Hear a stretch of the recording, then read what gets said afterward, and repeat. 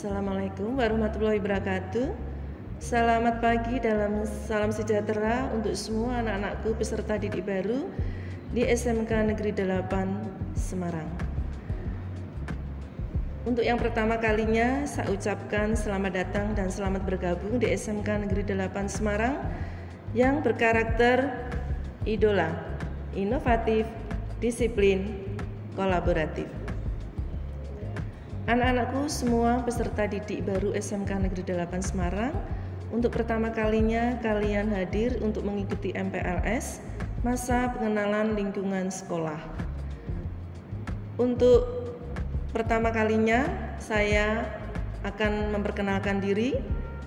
Nama saya Sri Astuti Setiani, mengampu mata pelajaran Pendidikan Pancasila dan Kewarganegaraan. Anak-anakku peserta didik baru SMK Negeri 8 Semarang, pada kesempatan ini saya akan menyampaikan materi tentang Wiyata Mandala. Nah, sudah siap untuk menyaksikan dan melihat materi yang akan saya sampaikan pada kegiatan pagi ini. Wawasan Wiyata Mandala. Wawasan adalah suatu pandangan atau sikap yang mendalam terhadap suatu hakikat. Sedangkan wiyata adalah pendidikan dan mandala adalah tempat atau lingkungan.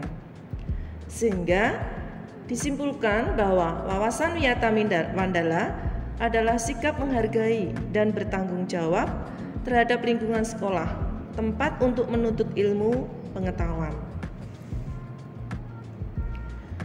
Selanjutnya anak-anakku, kita akan belajar tentang unsur-unsur wawasan wiyata mandala. Unsur yang pertama yaitu sekolah. Sekolah merupakan lingkungan pendidikan. Kemudian selanjutnya kepala sekolah. Kepala sekolah mempunyai wewenang dan tanggung jawab penuh atas penyelenggaraan pendidikan di lingkungan sekolah. Yang ketiga, guru dan orang tua siswa. Antara guru dan orang tua siswa harus saling pengertian, bekerja sama untuk mengemban tugas pendidikan, sehingga terjalin hubungan yang serasi antara guru dan orang tua siswa. Selanjutnya adalah warga sekolah. Warga sekolah di dalam maupun di luar sekolah harus menjunjung tinggi martabat dan citra guru. Kemudian selanjutnya masyarakat sekitar. Sekolah harus bertumpu pada masyarakat sekitarnya yang mendukung antar warga. Nah, anak-anakku, itu tadi adalah unsur-unsur wawasan wiyata mandala. Selanjutnya, kita akan belajar apa itu sekolah. Sekolah merupakan lembaga pendidikan formal tempat berlangsungnya proses belajar mengajar atau PBM untuk membina dan mengembangkan ilmu pengetahuan dan teknologi, pandangan hidup, kepribadian, hubungan antar manusia dengan lingkungan atau manusia dengan Tuhannya, dan kemampuan berkarya. Berkarya sesuai dengan bakat dan minat yang dimiliki oleh peserta didik. Selanjutnya, fungsi sekolah. Sebagai tempat masyarakat belajar karena memiliki aturan atau tata tertib kehidupan yang mengatur hubungan antara guru, pengelola sekolah, peserta didik dalam proses belajar mengajar atau PBM untuk mencapai tujuan pendidikan yang telah ditetapkan dalam suasana yang dinamis. Selanjutnya adalah ciri-ciri sekolah sebagai masyarakat belajar. Ciri-ciri sekolah sebagai masyarakat belajar, tentunya di dalamnya ada guru dan peserta didik. Timbulnya suatu proses belajar mengajar atau PBM yang tertib, aman, dan nyaman. Ciri-ciri sekolah sebagai masyarakat belajar yang selanjutnya yaitu tercapainya masyarakat yang sadar, mau belajar keras, sehingga apa yang menjadi harapan dan cita-cita dapat tercapai. Ciri-ciri sekolah sebagai masyarakat belajar yang ketiga yaitu terbentuknya manusia Indonesia yang seutuhnya. Selanjutnya, untuk menjadikan sekolah sesuai dengan tujuan dan fungsinya, maka diperlukan penataan dalam Wiyata Mandala di sekolah, yaitu melalui langkah-langkah sebagai berikut. Yang pertama, yaitu meningkatkan koordinasi dan konsolidasi sesama warga sekolah untuk dapat mencegah sedini mungkin adanya kegiatan atau tindakan yang dapat mengganggu proses belajar mengajar. Langkah yang kedua yaitu melaksanakan tata tertib secara konsisten dan berkelanjutan. Langkah yang ketiga yaitu melakukan koordinasi dengan komite sekolah dan pihak keamanan setempat untuk terselenggaranya ketahanan sekolah yang aman. Nah, saya lanjutkan anak-anakku semua, yaitu Wawasan Wiyata Mandala. Di sini ada prinsip sekolah yang harus dipenuhi. Prinsip sekolah yang harus dipenuhi yang pertama yaitu sekolah sebagai wadah atau lembaga yang memberikan bekal hidup. Yang kedua, sekolah sebagai lembaga pengemban bakat dan minat peserta didik.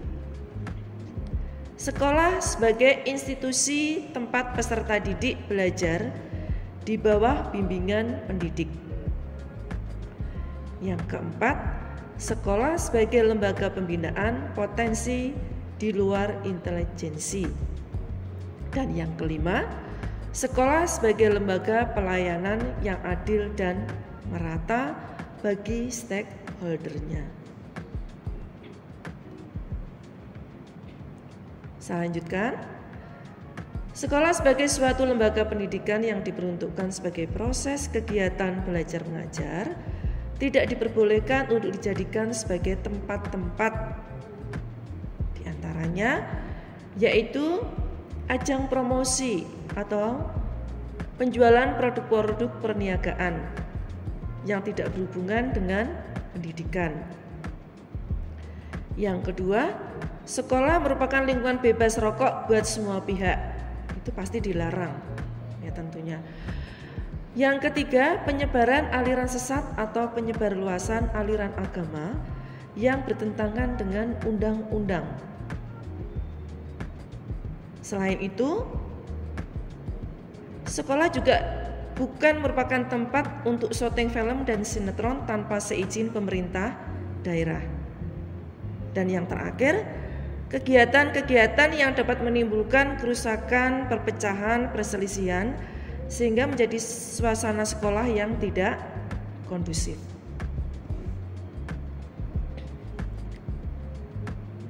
Selain itu, ketahanan sekolah lebih menitikberatkan kepada upaya-upaya secara preventif dan represif.